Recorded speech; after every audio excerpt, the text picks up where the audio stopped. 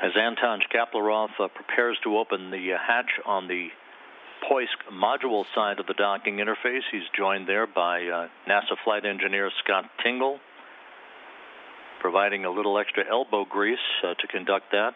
These hatches can be a bit stubborn.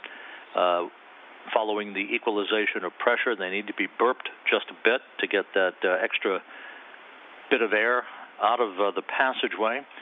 They're working in tandem here to open the hatch, and there it goes. So the Poisk module hatch has been cracked open at 4:32 p.m.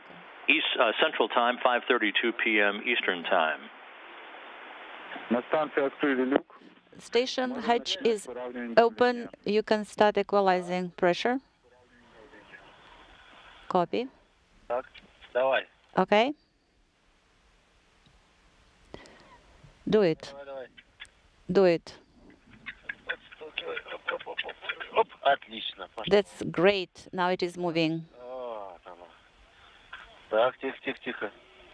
Okay. Not so fast. And the Soyuz hatch now open at 4:48 p.m. Central Time, 5:48 p.m. Eastern Time on this Friday afternoon.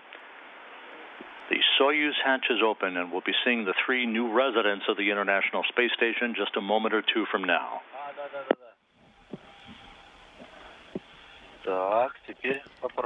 Now let us try another attempt.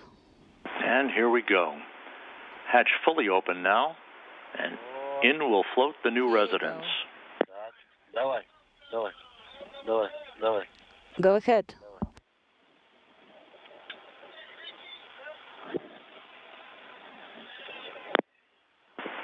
Ricky Arnold, first to board the International Space Station. So what does it smell on the station? It's kebab. Followed by his NASA astronaut colleague, Drew Feustel. Soyuz Commander Oleg Artemyev to follow.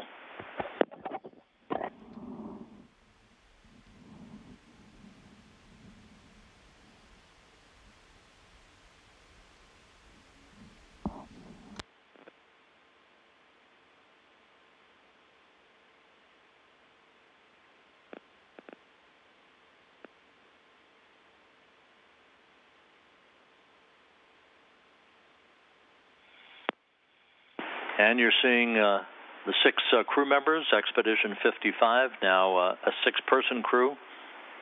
Oleg Artemyev, the Soyuz commander, who monitored the automated approach of the Soyuz for its docking to the Poisk module a few hours ago. Front and center, flanked on his left by Drew Feustel, on his right by Ricky Arnold.